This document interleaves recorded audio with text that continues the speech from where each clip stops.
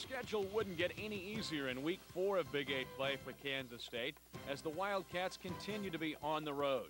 K-State traveled to Oklahoma where the Sooners wanted revenge for a 21-7 setback to K-State in Manhattan in 1993. Oklahoma was very tough on defense early, but under Bill Snyder, Kansas State has proven it can find a way to win anywhere, anytime, against any team, under any circumstances. While the offense was trying to adjust to Oklahoma's blitzing defense, Wildcat punt blocking specialist Chuck Marlowe was busy.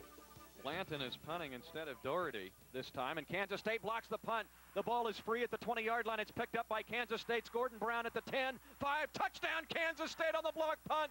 K-State got a block punt here 2 years ago that set up a touchdown. Chuck Marlowe blocks his third punt of the season. It was picked up by Gordon Brown, and Kansas State gets a special teams touchdown. That play produced K-State's only first half points, and the Wildcats took a slim 7-3 lead in the locker room at halftime. The Wildcats, however, would explode in the second half. The second half blitzkrieg started for the Cats with an alert play by speed merchant Ron Brown.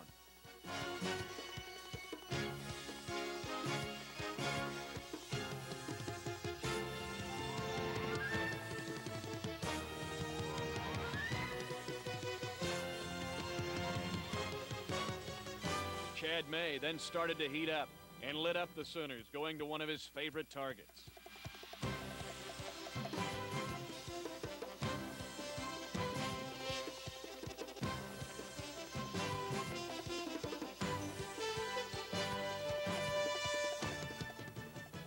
Even when Oklahoma eventually scored in the second half, Big 8 Defensive Newcomer of the Year Chris Canty doused the Oklahoma score with one of his own.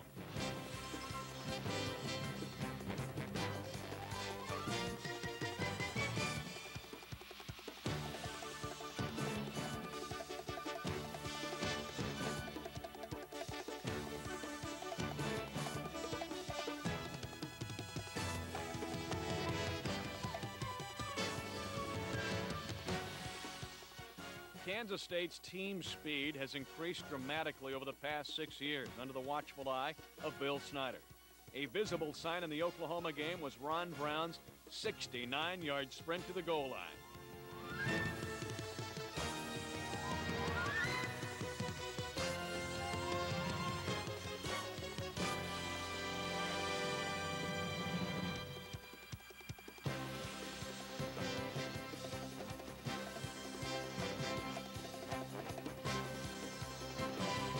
When the air assault, block party, and track meet was eventually over, Kansas State had smoked Oklahoma for the second straight year as the Wildcats exploded for 30, count them 30, second half points to rout the Sooners 37-20. And K-State picked up its first win in Norman, Oklahoma since 1970.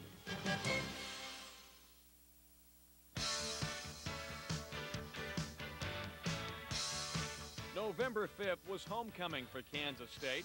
It was also payback day in Manhattan as the Wildcats hosted on KSU Stadium's Wagner Field the Iowa State Cyclones. The Cyclones a year previous had upset Kansas State in Ames, but this day it was all Kansas State as the Wildcats rolled up 547 yards of total offense en route to a 38-20 victory. Chad May tied a school record with 4 touchdown passes. And before Iowa State knew what hit them, the Wildcats had blown open a 38-0 lead. J.J. fourth in the league in rushing the football. Second down goal to go at the 4. Made a throw. Fires far side end zone. Touchdown! Making the catch was Tyson Schweiger. His 6th touchdown of the season as his roommate fires a bullet on an out to the right side, and Kansas State marches right down the field to score.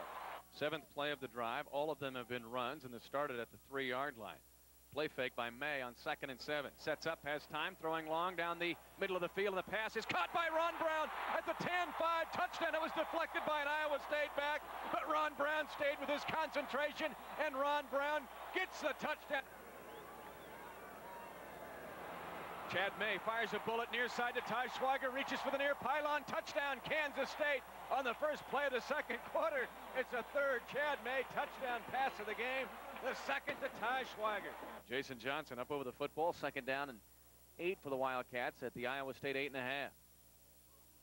Chad May, play action fake, throwing for the end zone. Loika's wide open. He's got the catch. Touchdown. That time Iowa State bit on the fake, and Brian Loika, the former Manhattan High School Indian, has his first career Kansas State touchdown. Defense ruled in this game for Kansas State through the first 3 quarters. Defensive end Niall Wyron showed why Kansas State's defense was one of the country's best, even when it emulated Kansas State's nationally ranked rodeo team. Eckler, Veach, and Gaskin still in at linebackers, 4 deep secondary, as Iowa State in the spread option set. Doxson is hit by Niall Wyron, and he takes him to the ground at the 25-yard line. It was like Kansas State's rodeo team. The starting defense pitched a shutout and also got into the scoring act later in the game on this play from sophomore safety Mario Smith. Now fires for return to the near side. It is intercepted by Mario Smith at the 35. He's at the 30, 25, 20, 15, 10, 5. Touchdown, Mario Smith. An interception return for a touchdown for Kansas State of 40 yards. Kansas State had another homecoming victory, their 5th straight such victory. But most importantly, the nation was now watching Kansas State football again as the Purples vaulted even higher in the national rankings.